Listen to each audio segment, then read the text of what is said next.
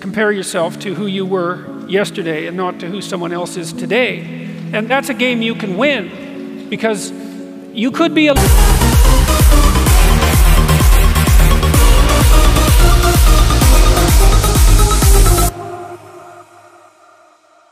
No, if you sit and meditate for any length of time about what you're not doing optimally, answers will spring to mind. You know, you could be getting up earlier. Comparing yourself to who you are now, that's a game you can win. Take stock of where you are. You know, what your advantages are and what your disadvantages are. And then you start with a little humility on the path of incremental improvement. And, you know, incremental improvement compounds. And so you can get a long ways. Trajectory, in some sense, is more important than position for human beings. I mean, if you're starving to death, that's not the situation that I'm describing. But, you know, if you've got the bare necessities of life, you're not surrounded by absolute privation.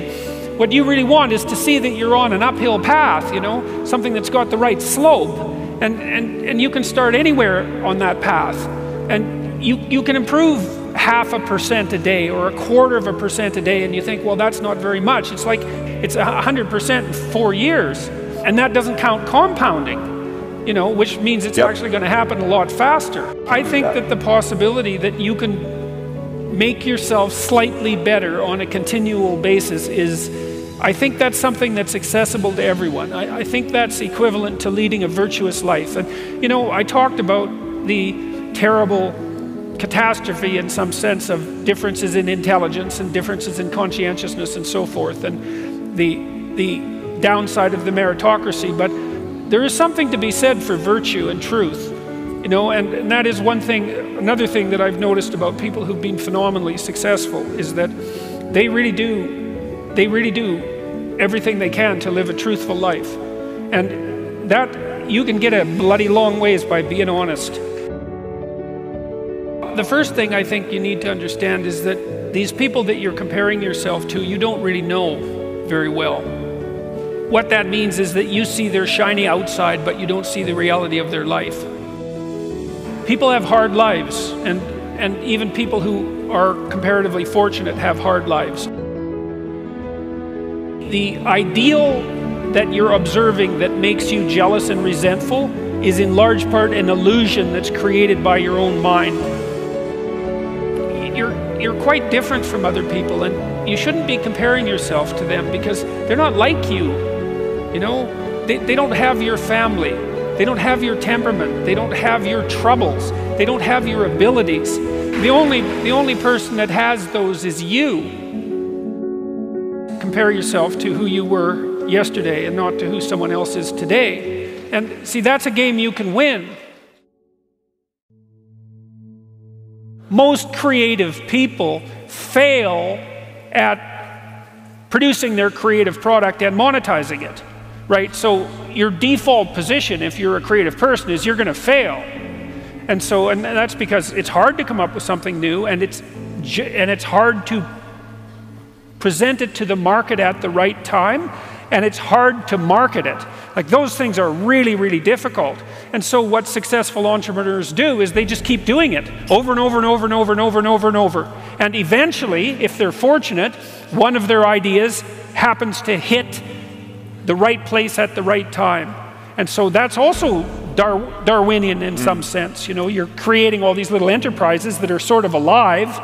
They're run by people, after all. And even if your idea is good, that doesn't mean it will be successful. There's so many things that have to be taken into account. So this is partly why persistence, and that's part of conscientiousness, is so useful. It's like, you know, what do they say? If at first you fail, then try again. And that would probably mean try something different rather than the same thing. But persistence is helpful because it enables you to run many, many experiments. And you need to know that the baseline is failure. You know, it's important because otherwise you'll blame that on yourself. You know, and some of that's useful because there's probably some things that you could improve about yourself. But it's very difficult to go from 0 to 1. You know, if you're starting out as a salesperson, for example, the hardest sale is the first customer, and then, you know, they get easier with each additional customer. Be careful who you share good news with, because you want to share good news with people who are going to be genuinely happy for you, and that's one way that you can identify those people who are truly on your side. Be careful who you share bad news with, because that's equally tricky. You know, you want someone who will listen to you when you're having trouble and allow you your grief, especially if it's a consequence of something tragic, and who won't try to one-up you, you know, because often when you're talking to people, they'll be thinking about what they have to say that's worse, and that's not helpful if you need a listening ear. Make one room in your house as beautiful as possible. I talked a lot already about the necessity of cleaning your room, which is, you know, in some sense a foolish piece of advice because it seems so obvious, but it's not obvious at all. And you'll find if you try it, especially if you're in a household that's not very functional, that you'll encounter obstacles that you couldn't imagine existed while you're trying to put your life in order. And you can take your surroundings beyond order and move towards beauty, and that's unbelievably useful.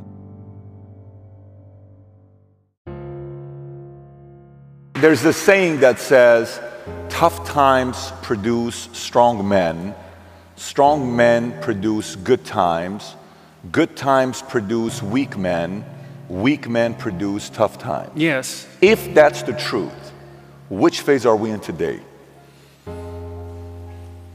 Well, if you think about it historically, you have to say that we're in good times.